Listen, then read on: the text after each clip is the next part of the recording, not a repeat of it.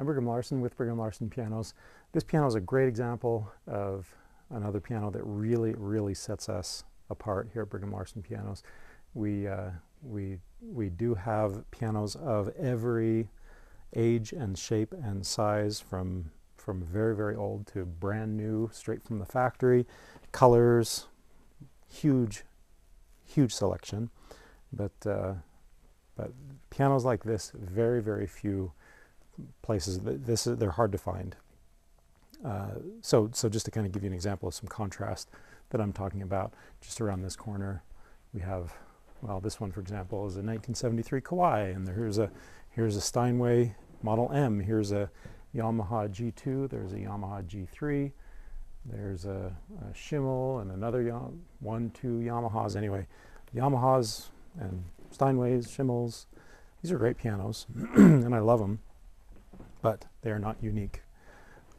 So the way we try to kind of set ourselves apart on pianos like that is through if they're not brand new, we will completely refurbish them so they're in perfect condition, and then our prices are very reasonable. But very few places have a fully functioning shop and refinishing room, which makes projects like this very difficult. So this piano is awesome, and you would be very hard pressed to find a piano like this. Really a unique instrument in so many ways. So where do I begin?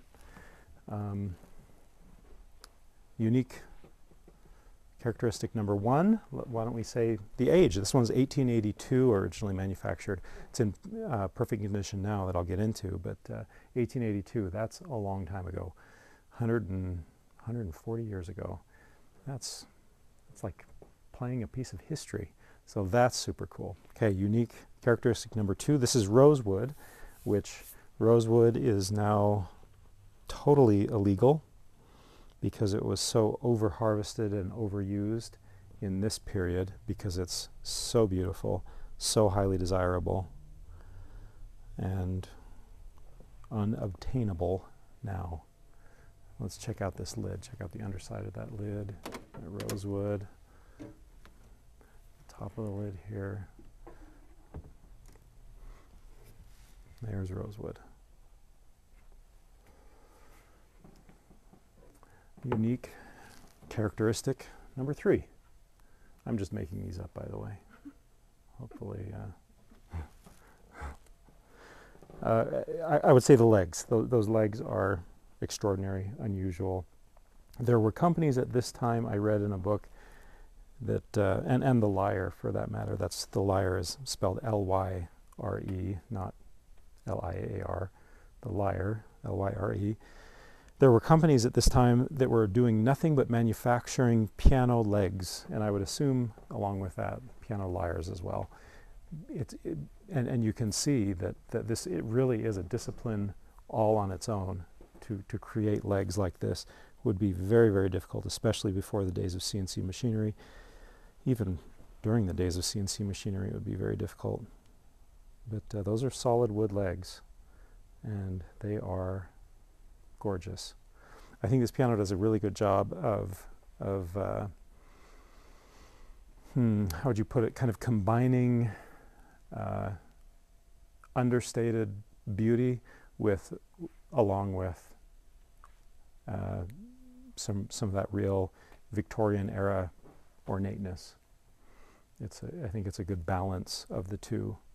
It's not over the top like maybe that Steinway that we're rebuilding right there is just pure Victorian ornateness. There is nothing understated about that one.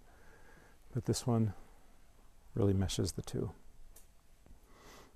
For example, straight lines here on the fall board, and the general keyboard area is fairly straight, and straight lines and not over the top ornate. Music desk, fairly understated, except for a little flourish here.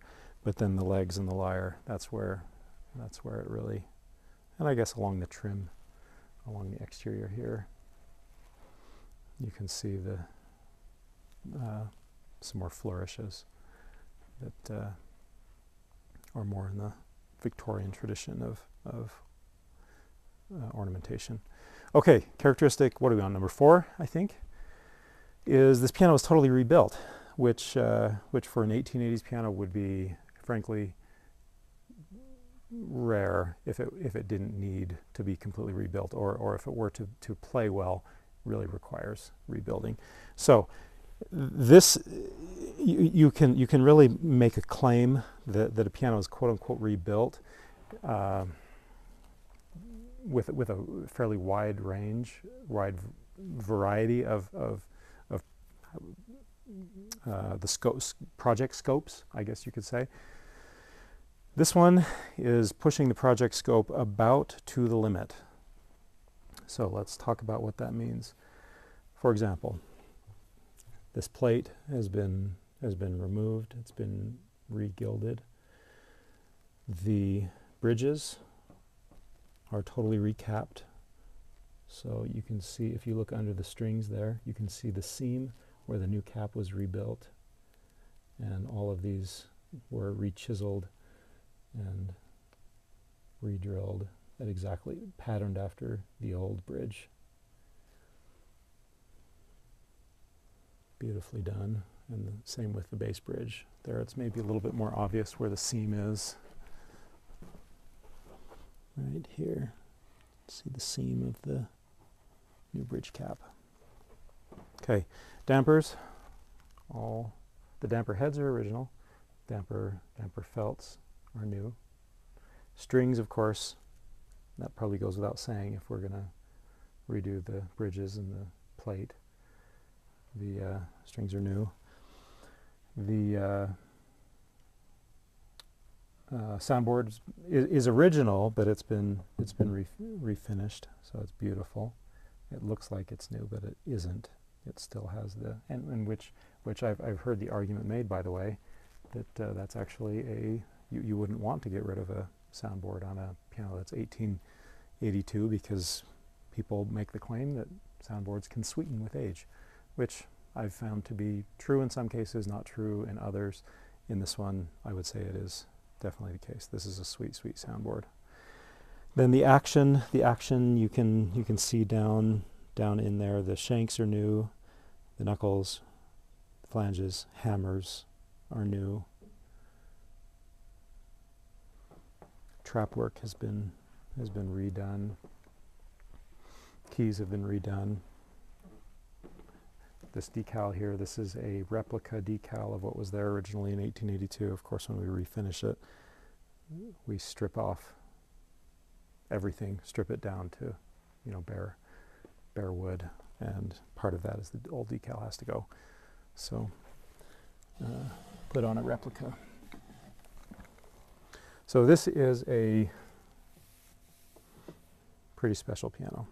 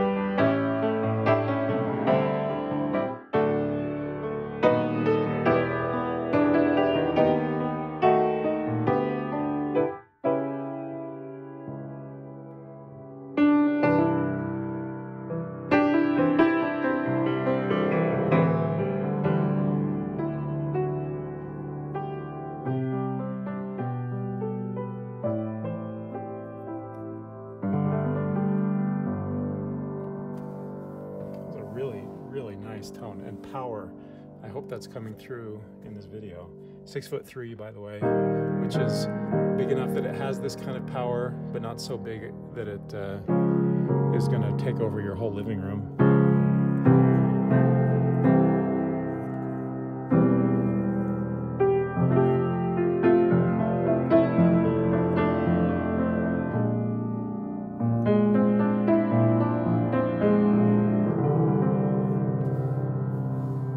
Yeah, I like this piano a lot.